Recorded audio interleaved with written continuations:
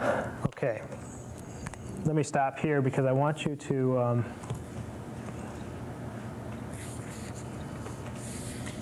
well, let me see. All right, that's but anyway, I just want to point out that we're going to have some new problems that won't be due next week, but I want to give them to you so you can start on them.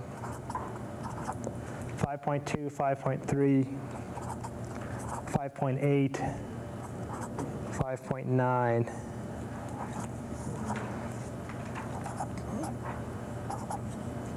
Okay. Now last time I think we had, was it 5.1 due?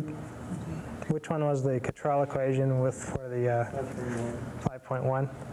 So I said 5.1 is not due this week, but we'll have 5.1 due next week. And these other ones would be due in 2 weeks.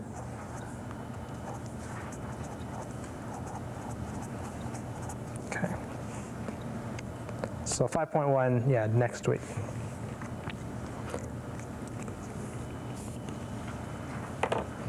All right, I guess we got some more time here.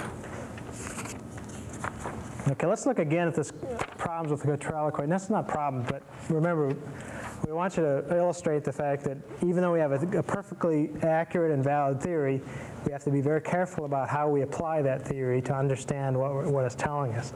And misapplication of theory is really often the major cause of problems with experiments. You can do experiments, it's fine, but if you don't have the right theory to apply to it, or if you use the theory incorrectly, we often have a lot of trouble understanding what's happened. So let's look at our Cottrell equation again.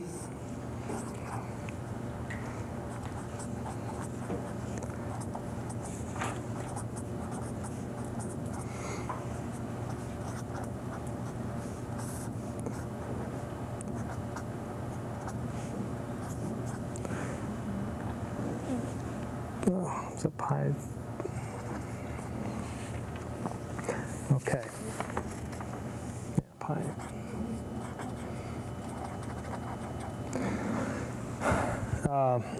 What else do we have to consider here? Well, another thing to worry about is this term A. It kind of pops in there. We've talked about a area before, but we haven't really considered it other than saying, well, the electrode has an area, obviously. Now, the problem of the electrode area is not a trivial one, even though it sounds like it. We can think about electrode area in a couple of different ways. One is we can think about the geometric area. And it's often something that people would say, well, I have an area, it's got a radius of 1 centimeter.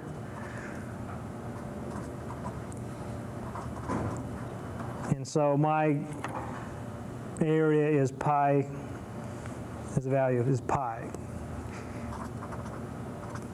All right, well that's a geometric area. But if actually we looked at that electrode, perhaps it's not so simple, because we could think about that electrode being microscopically rough, depending on how well we've made our electrode and how well we've polished it or something like that. We might expect that at very short time scales, the electrode area could be much larger than the actual geometric area.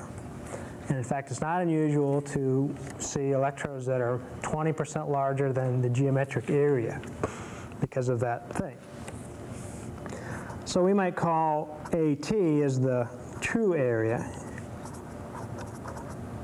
What is the true area? Well, it depends on our measuring stick. You know, it's people that have been interested in fractals may remember this. If you take, let's say I'm going to measure the coastline of England. Well, if I use a 1 foot measuring stick and I go through the coastline of England and measure at 1 foot every way, I'm going to get a bigger area than if I took a 100-yard measuring tape and use that to measure the coastline, because that 100-yard tape would necessarily minimize the actual contour of the coastline.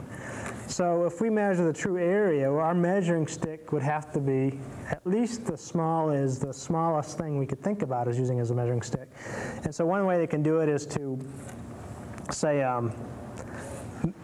take and absorb some sort of chemical compound on the electrode surface.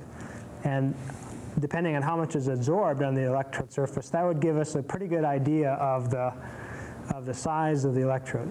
If we think of a very small molecule absorbed all over that surface, that would give us a pretty good estimate. Knowing how much was absorbed would give us a pretty good estimate of the true area. So this measure of AT over AG is often reported in, especially recently, where people are more and more concerned about the roughness of electrodes. They always have been. A couple of solutions. One is to use mercury. Mercury electrodes are useful for a lot of reasons. One of them, though, is that they are atomically smooth.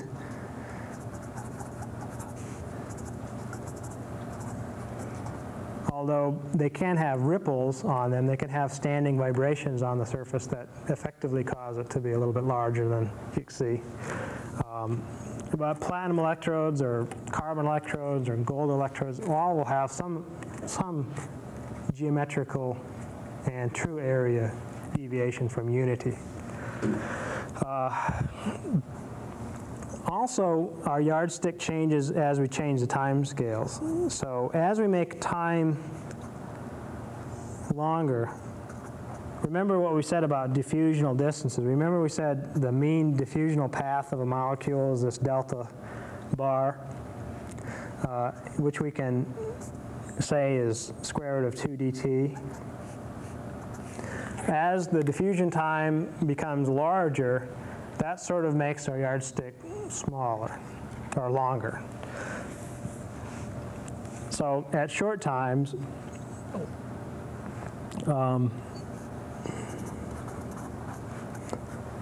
what we see for area is going to approach the true area. And you can think about that. If we have an electrode, let's make it very rough.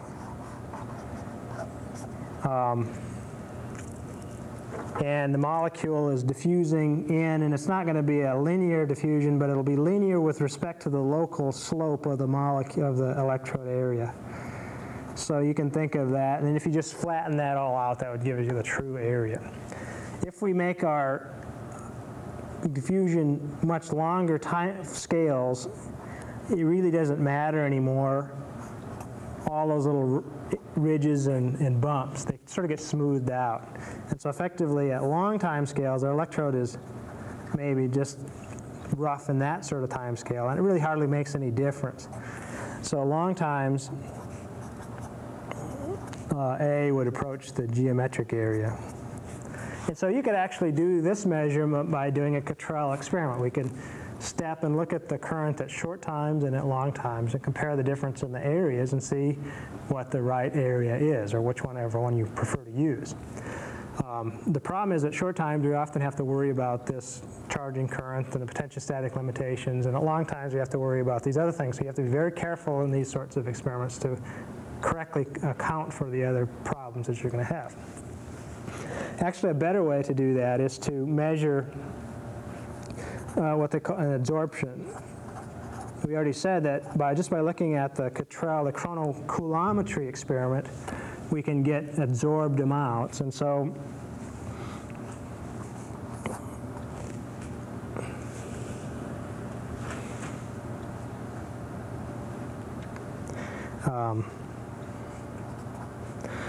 Q, the measured amount of charge, is going to be equal to 2 times NFA geometric DO C0 star T to the 1/2 plus terms that are due to the double layer charging, plus what we're really interested in is the charge due to the adsorbed molecule. And remember, that's NFA true gamma adsorbed.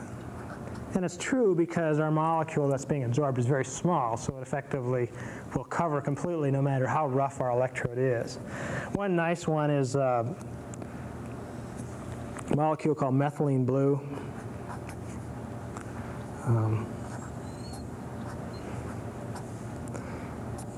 Sticks to lots of electrodes, carbon particularly, it sticks very nicely to, and platinum. And that just sort of lies flat right on the surface, and by knowing the true shape of the, shape of the absorbed methylene blue, you can get an idea of the molecular area, really the coverage of the methylene blue, and then knowing how much current flows when methylene blue is oxidized or reduced, then we can get a charge and then the amount of coverage. That's a 2-electron process, by the way. Another common experiment to get areas is to use sometimes more easier to do, and although not always. Platinum electrodes work especially well for this experiment. Remember, platinum in a strong acid solution, there's large amounts of protons in this acid solution, and remember the proton reduction is a very rapid process on platinum. So if we do a current potential curve, we see a current that really takes off. That's the reduction of protons to hydrogen gas. And then at the other side, we see oxidation of water to form oxygen gas plus protons plus electrons. Now, in this region here is often called the double A region because they're saying there's very little things going on. But in fact, if you blow that region up so that that current is larger on that scale, what you see is curves that look quite a bit different than what we've drawn. In fact, I want to see if I can draw more accurately. Of course, you're looking at it on the thing, but what you see right around 0 volts is curves that look something like this.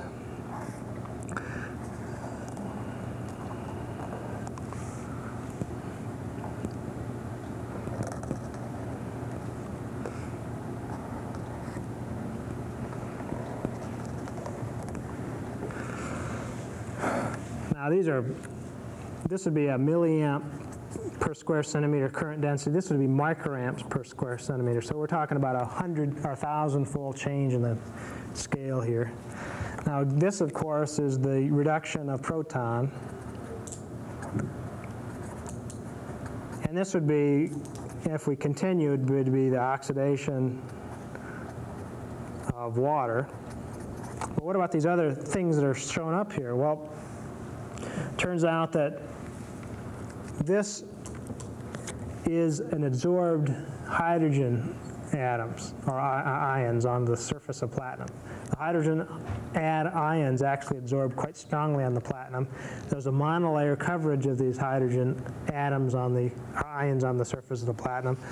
And so what you find is that you take the hydrogen ions and in the presence of platinum and 1 electron, you form a monolayer of adsorbed hydrogen atoms. And so that's what you're seeing here is the reduction to form adsorbed hydrogen atoms. Now, as soon as the monolayer of adsorbed hydrogen atom is formed, the current can no longer flow because we're not allowing that reaction to occur anymore. So we get 0 current then. But by looking at the charge under these peaks, for example, you can get the amount of hydrogen that's absorbed under the surface and understanding a true idea of the geometric area. So the charge associated with hydrogen is about 210 microcoulombs per square centimeter, or approximately 1.3 times 10 to the 15th atoms per square centimeter. And that's on a particular type of platinum surface of single crystal platinum 100 crystalline face of the platinum. It depends, these wave shapes actually depend on the type of platinum crystalline surface that's exposed to the solution and some other things. And they're very dependent on the purity of the solvent. If you have even tiny, tiny amounts of impurities, organic impurities, these peaks shift around and are not in the same place, or not as large, or they're shifted. And that is a good diagnostic test for purity of the solution. So people often use the shapes of these peaks and the sharpness of the peaks as indications of solution purity, or electrode polishing, good electrode polish. This part of the peak over here is oxygen, platinum being oxidized to platinum oxide, and then that oxide being reduced off of the surface. And again, we just get a monolayer of this platinum oxide, and then it reduces away back to the platinum metal. And so you could also use this peak or this peak to get the electrode area as well. But usually they use the hydrogen peaks. So that's very diagnostic for platinum. Now for other materials like mercury, we don't see those peaks because we don't see absorbed hydrogen atoms in mercury. Gold and palladium, we'll see peaks similar to these, although different than in shape than these. All right. Well, I thought we could do a little bit of a program that I wrote, show you a little bit more clearly the Cottrell behavior. Are we got a tape? Why don't we stop here then and why don't we take a little bit of a break and